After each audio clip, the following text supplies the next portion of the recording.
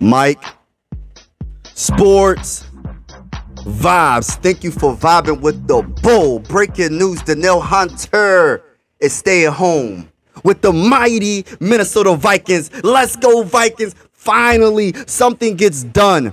Brian Flores said, there's no way I'm coming to the Minnesota Vikings to lose debatably the second best player on the team overall. He's the best player on defense, but he is the second best player on this team, in my opinion, even above Kirk Cousins. That's just my personal opinion. I know he's the quarterback, but Danielle Hunter is that guy. So he signed a one-year deal worth up to $20 million, $17 million guaranteed. Shout out to the Minnesota Vikings. Shout out to Danielle Hunter. Yes, shout out to Danielle Hunter. One more applause for that because I'm excited about this year even more. So the one thing about this deal, is there's no tag clause. So when he balls out, I believe he's going to have 14 and a half sacks plus because Brian Flores is going to utilize him in the right way.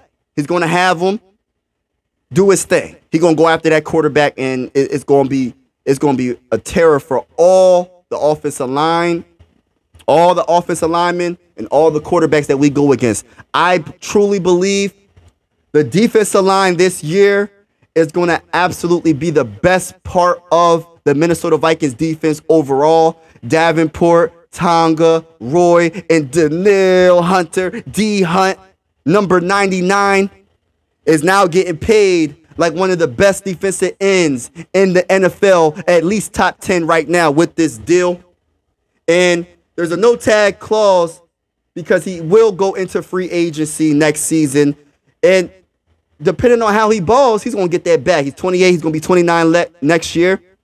And you never know. Maybe the mighty Minnesota Vikings might sign him to another extension. I mean, sign him to like a 3-year extension or 4-year extension, depending on how good he does. He gets 20 sacks unless other teams offer him like so much money where they're just like, Vikings is like, I have no chance of doing this. So we got to sign a lot of other players like Justin Jefferson and TJ Hawkinson and other players like that. But I am so happy that the Minnesota Vikings and Danielle Hunter, D. Hunt, came to the conclusion that they're better off still staying together. And I'm so happy Danielle is staying home in a Minnesota Viking uniform.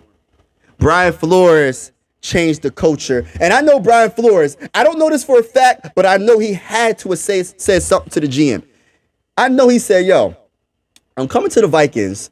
This defense wasn't the best last season, right? And we're about to lose the best player on this side of the ball. Like, can you try to make this work? Can we try to make something work? Because I have a feeling D. Hunt is going to, I'm not going to say he's going to break records, but he's going to show the world why he's a 3-time Pro Bowl. He's going to show the world why he deserves a 3 to 4 year contract extension. He's going to show the world why he's getting 17 million guaranteed this season. And I'm excited for him. Shout out to everybody, because you know a lot of people were already giving up hope. Like, yo, just trade him for a 3rd round. Just trade him for a 4th round. Just trade him for whatever you can get. And I look at it like this. D. Hunt, even if he's not getting sacks, he's opening up the pass rush for the defensive tackles and the other defensive end, because you're going to double team him. He does so much because you have to, on the offensive side of the ball, you have to see where number 99 is, because he's that guy. He's that good. So he's taking on a double team. That leaves open Roy, or that leaves open Davenport one-on-one with somebody. So this is a good pickup. Let me know in the comments below how excited you are that Danielle Hunter, a.k.a. D. Hunt, a.k.a. number 99, one of the best defensive ends in the NFL, came. He's staying home, and he has signed up to $20 million. I'm pretty sure it has something to do with like staying healthy and a certain amount of sacks. I'm pretty sure. But this is a very good move. Let me know what y'all think in the comments below. Let's go, Vikings. Let's go get a Super Bowl. We going all in. If we got Kirk Cousins, we need to keep D. Hunt. That's all I got to say about that. Let's go, Vikings.